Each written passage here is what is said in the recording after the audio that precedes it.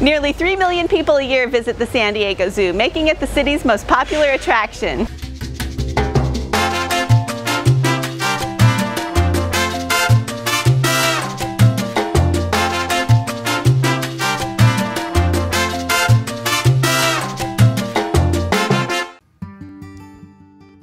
Get on your best walking shoes and pack plenty of water before starting your safari into the zoo's 100-acre jungle of hills, canyons, and winding trails.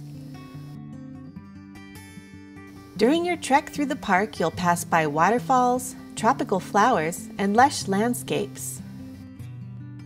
If you don't want to wait in long lines to see the giant pandas, try to arrive early.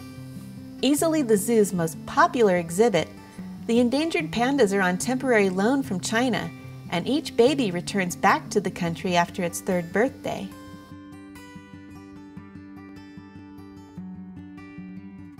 Approximately 4,000 animals make their home at the San Diego Zoo.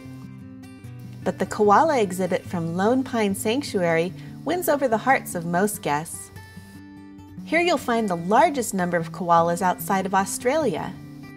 Though they sleep much of the day, you may get lucky and find these adorable gray marsupials eating the eucalyptus leaves from their trees. Couples with small children may want to join the zoo's bus tour, which includes a guided 35-minute ride through about 75% of the park.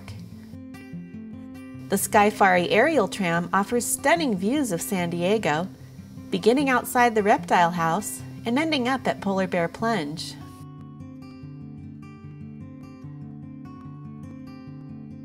When it comes time for lunch, I recommend Albert's, a comfortable sit-down restaurant in Gorilla Tropics.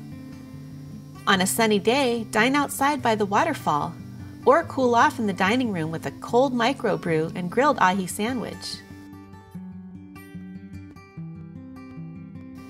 Other must-see attractions include the 3-acre Monkey Trails exhibit and the Children's Zoo, where little folks can enjoy petting small animals like bunnies, goats, and sheep.